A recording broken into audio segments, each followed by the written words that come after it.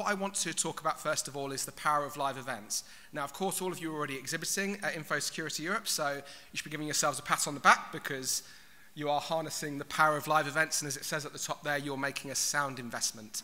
So just to talk a little bit about this and the research from the Association of Event Organisers, and the reason I want to go through this is because, yes, you've signed up for Info Security Europe 2019, but, you know, there are lots of stakeholders, there's lots of different people that you need to speak to when planning the event in your business. It might be sales directors, it might be people at board level, it might be marketing directors, some of you may be marketing directors. But we'll just talk through some of these here. So you may not be able to see it on the screen, but I'll just talk through some of them briefly. So, you know, 76% of visitors at B2B and B2C exhibitions make those new purchasing decisions and have existing ones embraced. And a few of these other points here talk about live events beating other forms of marketing, being good for your image, leaving a lasting impression, and so on as well. And that's all well and good. But what you've been hearing about today is about how it's not just important to exhibit and sponsor an event, but it's actually really important to plan out what you're doing beforehand and to make the most of your involvement. And that's what I'm going to talk about here, not just from an exhibitor perspective, but how you're best going to engage the visitors at this event as well, and a little bit about the do's and don'ts. So, sticking with the Association of Event Organisers, it's about what you do pre-show, during the show, and post-show. As I say to pretty much everybody I come in contact with, it's a hell of a lot more than the 3 days of Info Security Europe, and that's why so many of you are sitting in the room several months before the event. So pre-show, it's important to set up those objectives, whether it's meeting new prospects, whether it's shaking hands with people that you've met already. You know, the information security sector in particular is all about making connections. It's all about networking with people, kind of as Raleigh was referring to earlier with our visitor personas. Now, of course, it says here as well about infographics being powerful, you know, infographics with maybe less text than this, but being able to produce effective marketing tools on site as well. So you don't necessarily need to have a 100-meter stand with, you know, 150 people on it. It's about making sure that you're being as effective as possible. For your organisation, having a 100-meter stand might be the right thing, but for some organisations, it might be having a 4-meter stand and being able to really convey the power of your brand and trying to grow.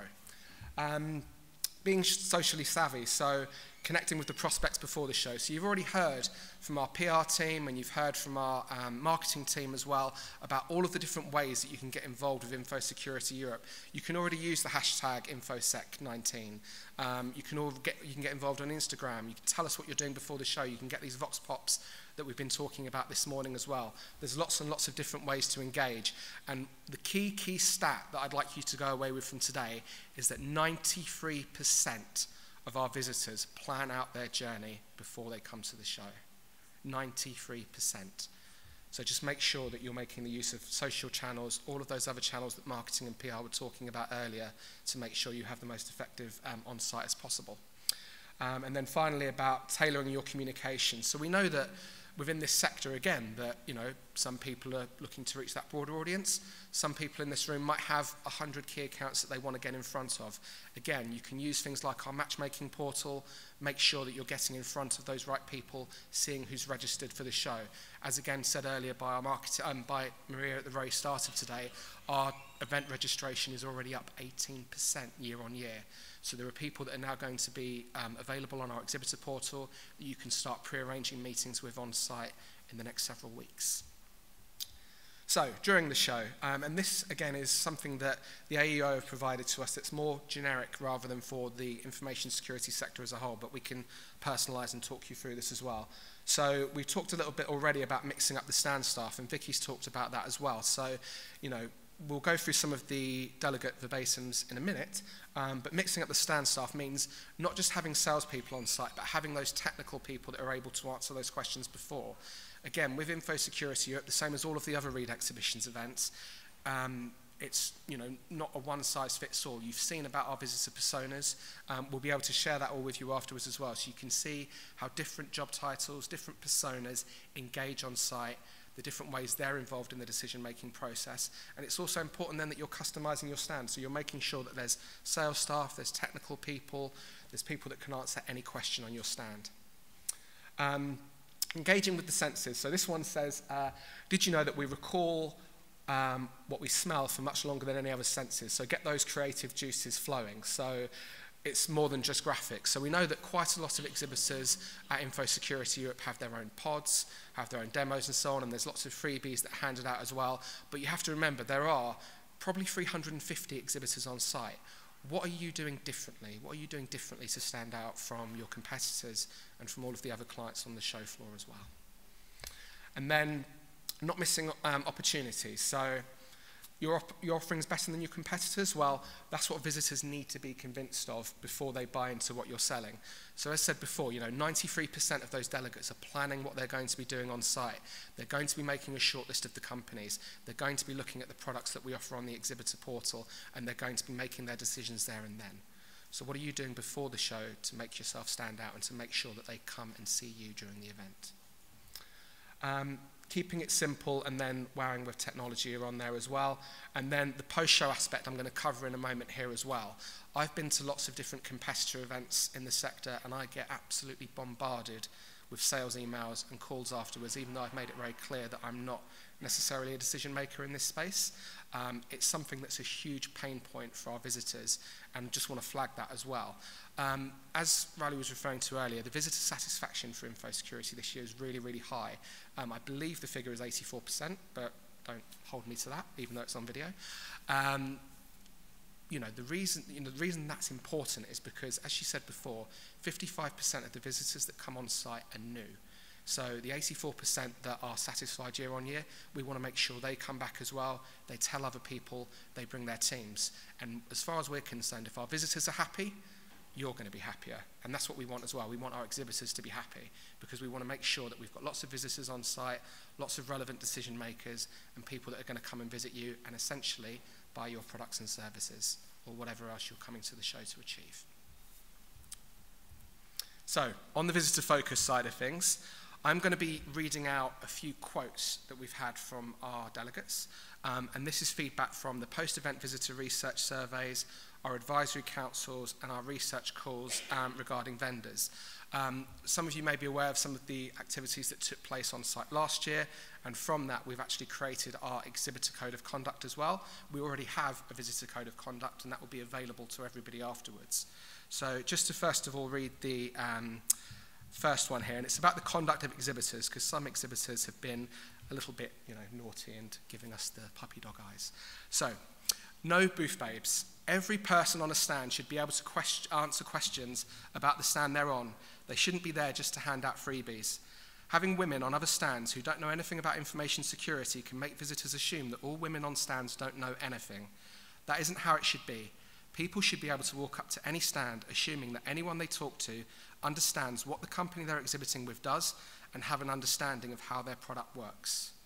And that's not a quote from me, that's a quote directly from a visitor. So again, when I read out these verbatims that we got back from the show, the InfoSecurity team goes through these with a fine-tooth comb for weeks, maybe even months on end, from our delegates and our exhibitors. And when you hear about what's new and you hear about everything else that's going on today, that all feeds into how we're evolving the show moving forwards. So what we're doing about that is, I mentioned about the exhibitor code of conduct, but it's really important that we have a harassment-free experience. So we're dedicated to providing a harassment-free exhibition experience for everyone, regardless of your gender, your age, your sexual orientation, disability, religion or origin. And anyone violating those rules may be expelled from the exhibition at the discretion of the exhibition organizer. We would also welcome exhibitors' support in taking further steps against any staff that they have employed that have been found to be behaving inappropriately. Now, of course, that is a vast, vast minority. I mentioned about the 350 stand holders. It might only be one or two, but as far as we're concerned, it's one or two too many. And we need your help as well in stopping that.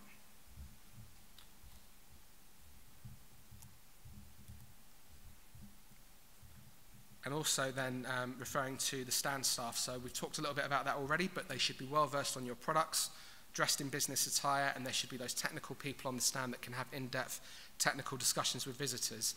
I jumped ahead a little bit to the next point, but this is all about navigation. So again, the quote that we've had here is, due to how large InfoSecurity Europe is, it is hard to navigate around. There should be a clearer definition of how the booths are numbered so that people can easily find the stand that they're looking for.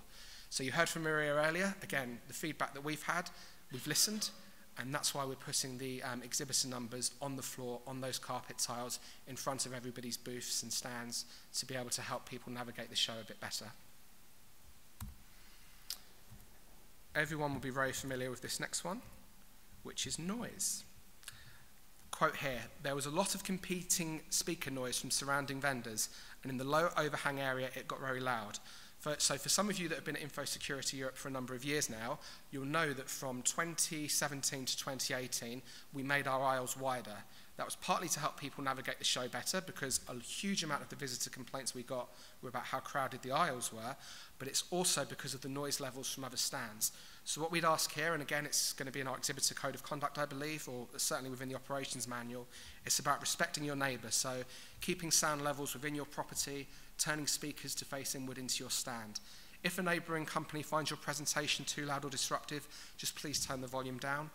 If you plan on running formal presentations on your stand, which a heck of a lot of people do these days, then just consider providing headphones for the audience as well. And we try and do that where we can in our theatres. Now this next quote is a little bit harsh, but I'll read it anyway. Technical staff. So if I talk to a salesman, I don't trust a single word they say. Do listen to what I've just said. Techies are less available for these events, but are crucial. It's the salesmen who are present to push their products. I want to speak to the techs, as they will know if the product is even technically compatible with what we have. And then finally, what Ross was talking about earlier, stand design. So the quote here, minimalist stand designs are fine, but if all the staff are busy, it helps if the stand design clearly states which products are supplied. That way, if I'm interested, then I can come back later. So remember to clearly state the products and services that you offer in your stand design. That way, if your staff are too busy to speak to a visitor, at least they will know if you offer the solution they're looking for, they can come back later. Feedback from the visitors. So I made reference to it before, if these slides work.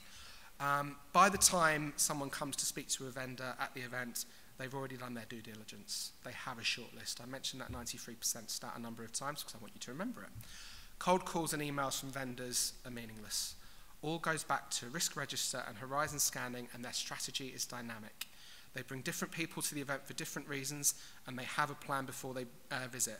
So bringing techie people, architecture, risk, compliance, each of those people are looking for different things from our delegates. How they use the exhibition. So as I mentioned before, most people pre-plan which stands they see before they attend. And again, the feedback that we've been getting is that there aren't enough people with proper knowledge on the stands.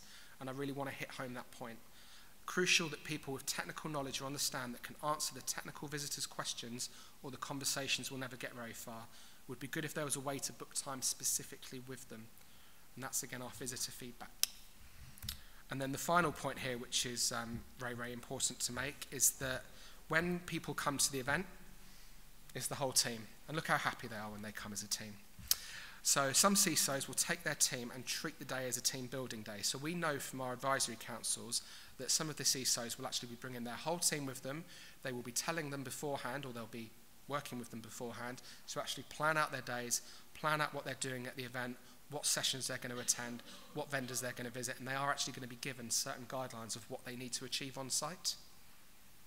And then they meet up for networking at the end of the day at a lot of the big parties, which are all around, not just the venue here, but all around Hammersmith and Kensington as well.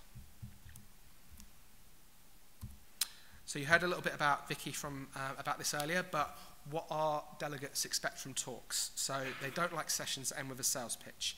They feel it's really annoying if you get to the end of a talk that was good, only to have the vendor say, and we can solve all these problems for you.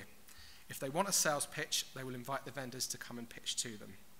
What they're looking for are use cases and failures. I know it's quite hard to get somebody to talk about a failure, but that's what they've asked for, and talking about how to implement a system. And then the final thing, which is a problem year in, year out, scanning. So everybody, to a person on the advisory councils, objected to the level of scanning and the number of cold calls and emails that they get following the event. They see this as untargeted sales, and it has a negative impact on their perspective of the vendors and even their willingness to attend the show. One CISO explained that it shows a complete lack of understanding of how they make decisions about what they purchase. They want a consultative approach, not to be sold snake oil. Now, we do get less delegate comments about this, and we have improved over the years, but it's a problem that the sector faces as a whole, and we see that at every competitive event that we go to as well. And then the final quote I'll leave you here with is, only comment is on this slide, only comment is that some companies are too pushy to scan your badge purely for numbers and carpet bomb marketing purposes, which is rather off-putting. So I know that there are some exhibitors and vendors that we speak with in this room that don't necessarily scan every single badge. They have qualifying criteria. They make sure there's a conversation first. They'll have lead scanners placed at different parts of the stand to map the user journey that people go through. Some may only scan people that have demos. But there's lots and lots of different ways to be able to approach that. So think about how your team is using the scans at the event and how making best use of that afterwards as well. So, what I want to talk to you about now is examples from a recent conference in the sector that will not be named. Our content manager, Vicky Windsor, who you heard from earlier on, was due to attend a recent event, but she wasn't able to attend the event, but that didn't stop her from getting several emails afterwards. So I will just read these ones out here. Hi Victoria, I understand that you attended the blank conference last month where blank was present, and I was curious to see what triggered your interest. Again, she didn't go. Would you be free for a quick call sometime later this week or next week so I can understand what your identity and access management initiatives are for the coming year and see how blank may be able to help you with those? Now, hopefully that's nobody in this room, but just to reassure you that Vicky doesn't know how to make decision making for identity and access management. Hi Victoria, thanks for stopping by at Blank 2019. Just wanted to follow up and see how your availability is looking for the coming weeks to connect with our regional director to discuss open source security and the remediation of the known security vulnerabilities and license obligations you currently have. Furthermore, to discuss how we helped enterprise security professional with their security strategies. Looking forward to knowing your availability. And then just a couple more examples here that I'm not going to read out because I think you get the point by now. But I think that that's the important thing that we talked about before. It's not just about the pre-show and during the show, but it's also how you follow up with people as well afterwards.